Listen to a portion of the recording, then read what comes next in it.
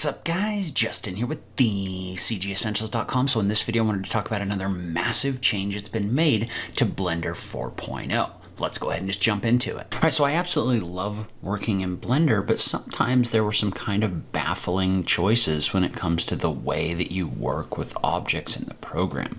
Probably the biggest one for me and for a lot of people that have come in from other programs is you currently don't have the ability in any of the released versions to orbit around in your 3D space when you're making changes, right? So if I move this object and then I click and hold my middle mouse button, for some reason you get this like weird locking along inferences or along directions like this, rather than being able to orbit. This can actually be really limiting because every time you want to change your view, you have to stop using the tool that you have active in order to change your view. Now, a lot of other programs like SketchUp, for example, have the ability when a tool is active, you can click and hold the middle mouse button to orbit around while that tool remains active. So Rhino is the same way. So say I wanted to extrude a curve, you can click and hold the right mouse button and you can orbit around while this tool is active. And it's a really valuable thing to be able to do.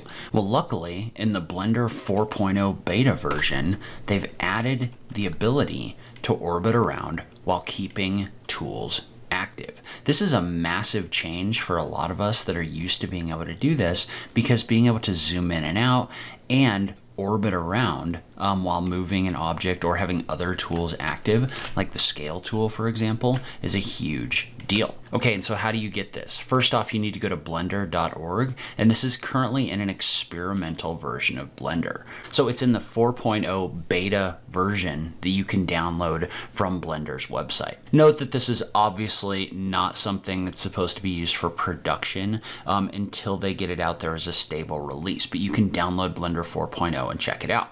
And so what you need to do is you need to go into your Blender preferences, and I don't know why this is in here this way, but you need to go to the key map section under 3D view, and there's now a box for transform navigation with Alt.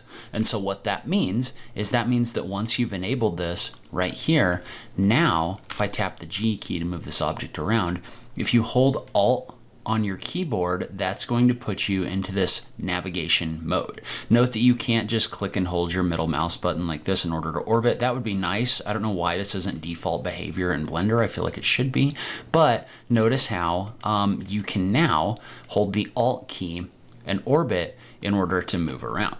And I think this is going to work for most of your tools, right? So if I activate the rotate tool, for example, and then I hold the Alt key, this is still working. If I activate the scale tool and hold the Alt key, whoops, that's not the Alt key. If I activate the scale tool and hold the Alt key, this is working as well. And so in this new version, you can now orbit around by holding the Alt key and clicking and holding your middle mouse button in order to orbit while your tools remain active. So if you come from another program, this is one of those kind of can't live without features that really make working in Blender a lot better. But I'd love to hear from you in the comments down below. What do you think about this new function? I just love having that conversation with you guys. As always, thank you so much for taking the time to watch this, and I'll catch you in the next video. Thanks, guys.